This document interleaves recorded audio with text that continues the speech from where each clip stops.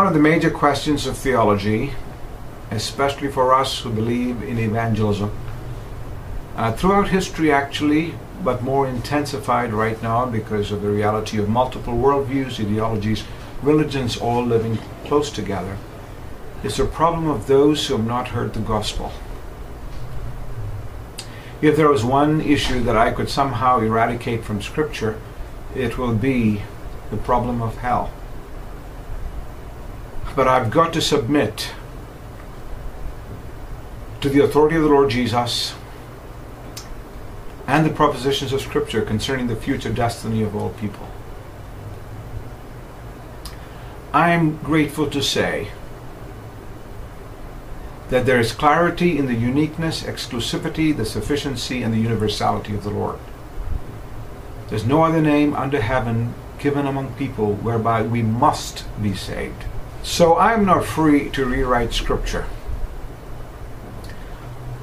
However, the reason a person will go to an eternal destiny that's conscious and away from God is not because he or she has not heard the gospel. It's because he or she has not responded to God's initiatives in creation and in circumstances.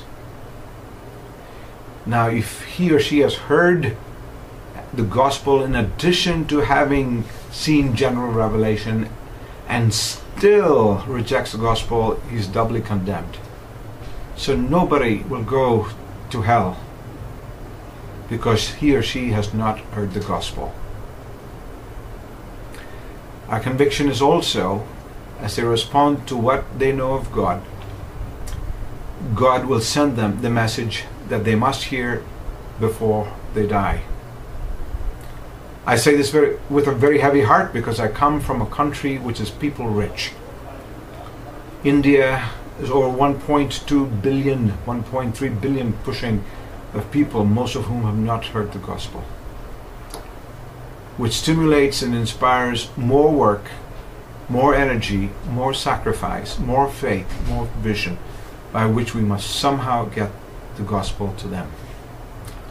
My final statement on this particular question, other than reading my book, simply goes this way.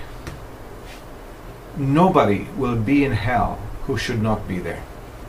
God is just and God is merciful. Nobody will be in hell who should not be there. And God is more just than you and myself. But the other side of that same line is that nobody will be in heaven who should not be there either. So we've got to do all that we can to depopulate hell and populate heaven. So go according to the clear doctrines and convictions of Scripture, even though it's very difficult to believe it. Act on it. There's no question that you will ask that I've not asked before, that others have not asked before, and I've found answers already. Study it, think about it, pray about it, but most importantly, act on behalf of those who have not heard.